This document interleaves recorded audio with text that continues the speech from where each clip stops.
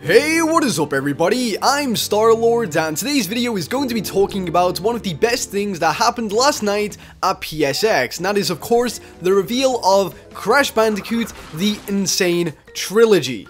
Now, as well as that being announced, they also had a lot of other crazy news coming up at PSX last night, and I will be doing a lot of videos on them, so please make sure that you keep an eye on my channel, as I will have a lot of videos in the next couple of days. But let us talk about Crash Bandicoot. So, I'm pretty sure it's safe to say that Crash Bandicoot is one of the most loved gaming franchises out of most of the platforming genres. I mean, you have Mario, you have Sonic, you have Spyro, hey, let's see, Jak and Dexter, you also had Ratchet and Clank, Oddworld, Earthworm Jim, and I think out of all of those names that I've just thrown out there, as much as I love every one of them because they have made me the gamer I am today, I've got to say, I love Crash Bandicoot more than all of them. Crash Bandicoot is one of the best games ever made. So earlier this year at E3, they actually announced that there was going to be some sort of Crash Bandicoot game coming in 2016. I mean, they had the silhouette, everyone went crazy, including me. I was watching it live, and it was just really hype. Everything about it was hype. And they said that they would release more information at PSX, and since then, people have been speculating that it's going to be a complete reboot or just a remaster of the first game. And to my surprise, when I actually watched the trailer last night, it was all three of the original Crash Bandicoot games. So they have Crash Bandicoot, Crash Bandicoot 2 Cortez Strikes Back, and Crash Bandicoot Warped. And they are the best in the franchise. I mean, I kinda wish they would remake Crash Bash and Crash Team Racing. I would love if they did that. But let's not get ahead of ourselves. We have the original 3 platforming games here, and that is enough to be excited about. So, what do we actually know about Crash Bandicoot The Insane Trilogy? Well, first off, it is most likely, definitely, a PlayStation exclusive.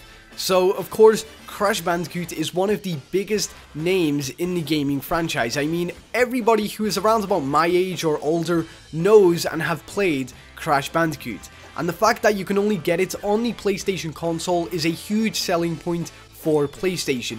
People will go out and buy a PlayStation console just to play this game. And I know that sounds very sad, but I actually did the same. Once they released the information that they were going to be making a Crash Bandicoot game in 2017, I went out around about a week later after the E3 conference, and I actually bought a very cheap PlayStation for around about £100, which is a very big bargain in my eyes. And yeah, so, you know, there will be people like me who buy the console just to get hands on this HD remaster of one of their favorite games. Now, you might have noticed that I said it most likely will be a PlayStation exclusive. That is because this game is actually developed by Activision, not Naughty Dog. Now, of course, Naughty Dog is actually owned by PlayStation. I'm pretty sure that is right, yes. But Activision is kind of not, but they do have a exclusivity deal with them. Of course, you know about Call of Duty. Now, if you have Call of Duty on the PlayStation, you get the map packs around about 30 days before the Xbox One, which is a good deal. So, when we look at exclusivity, we can also look at Lara Croft Tomb Raider. Now, of course, that game is developed by Microsoft.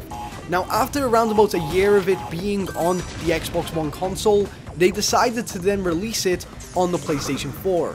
In my opinion, that is a very smart marketing tool. I mean, people will buy the console just to play that game, and then around about a year later, after the hype has died down, they will then release it on the other console to kind of maximize their revenue. You know, they'll boost sales back up once they have kind of died down, and I would not be surprised if Sony kind of did this.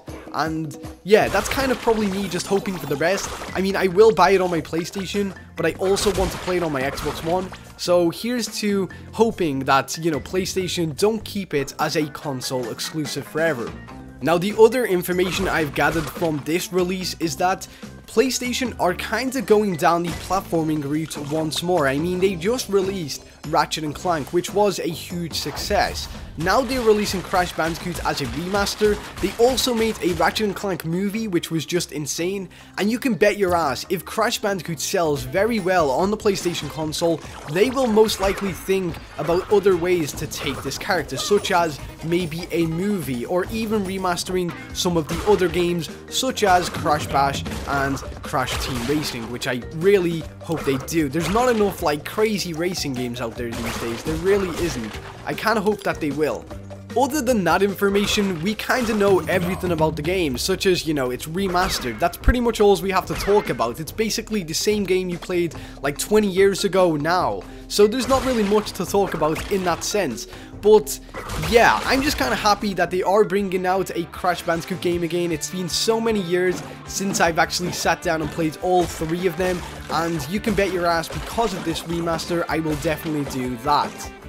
Anyway guys, what do you think about this news about Crash Bandicoot? Are you excited to get your hands on this game? And if it is a console exclusive, will you go out and buy a PlayStation just to play it?